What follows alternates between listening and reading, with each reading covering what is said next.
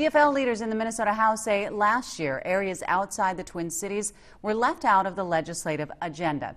Today they introduced their Greater Minnesota for All proposal. House Minority Leader Paul Thiessen was in Austin today, and he's talking about how it can help rural areas.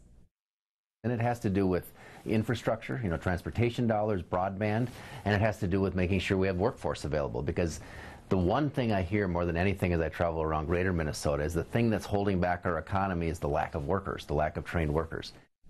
Democrats are also calling for an increase in funding for local governments.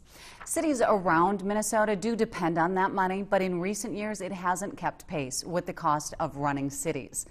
And cities are banding together, asking lawmakers to correct that. Here's ABC 6 News reporter Dan Conrad.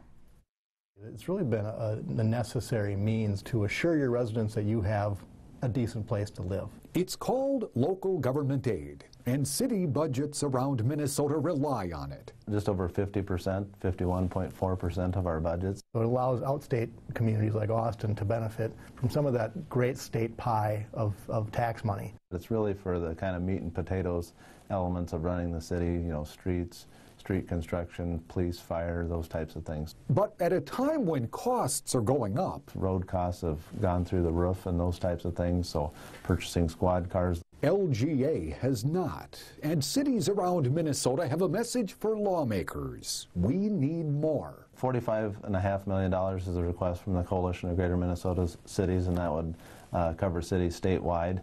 That would take us back to our 2002 levels. And that was 14 years ago. We compensate for it by eliminating staff. We're well below 1980 levels when it comes to staffing. Combining jobs with other people that are existing and trying to make it work. Reliance on the tax levy as well, so those are pressures that we face. And that pressure is compounded in a place like Austin, where the population is growing, as is the percentage of working poor. Unemployment rate's very low at 4.5%. Median household income of $38,000. Yet these folks are still not being able to survive independently or stand alone.